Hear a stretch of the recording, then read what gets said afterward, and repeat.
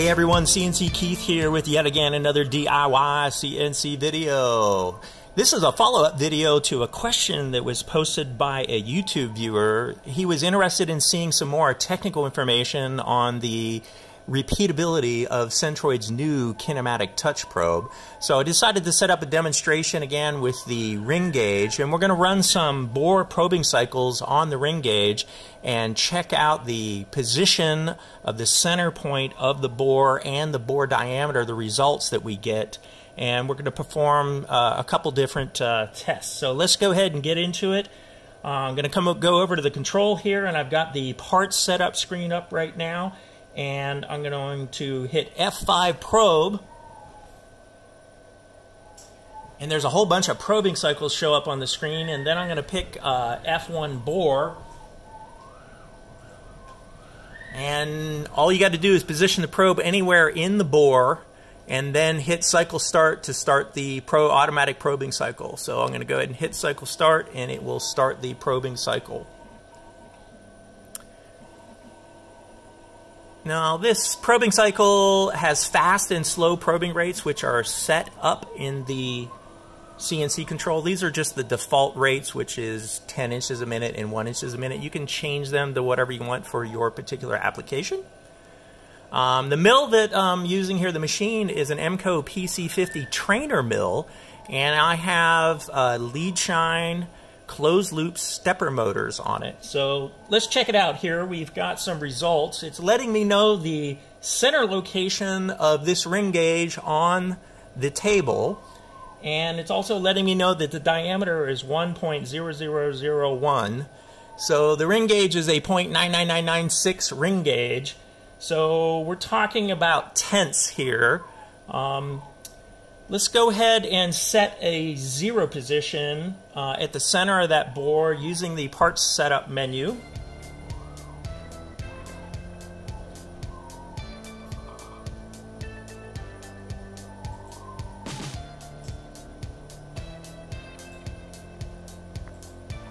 And then I went back into the probing menu and picked probe bore again, and we're going to hit cycle start, and we're going to run the probing cycle again.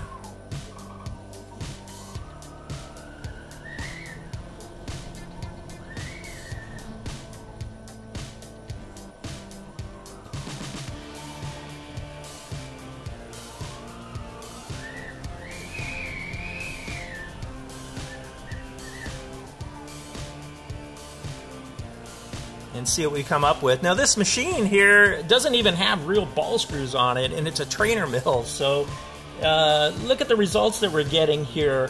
We're having a positional accuracy of exactly the same of where we set it, and a diameter coming out at the exact same diameter reading. So the fact that we're repeating the same position and the same diameter leads me to believe that maybe all we need is just a little bit of calibration on the pre-travel on the probe, and we might even be able to get it under 1/10. But 1/10,000th of an inch here for this machine is absolutely phenomenal. So let's do one other little test here. I'm just going to move it off center with the MPG, and off center in X and Y. And then we'll run the probing cycle again, not starting at the same position in the bore, and see what happens.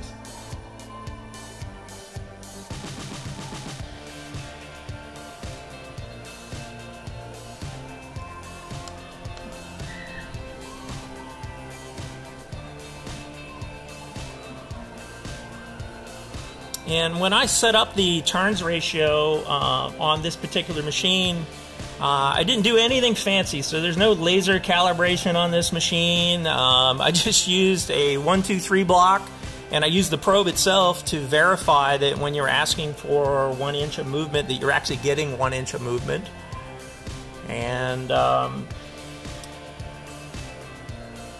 alrighty, let's see what we got again. So now it's reporting that the center of the probe is indeed at 0, 0, and the diameter is 1 inch exactly. So we have a difference of 1/10,000th of an inch between this result and the last result.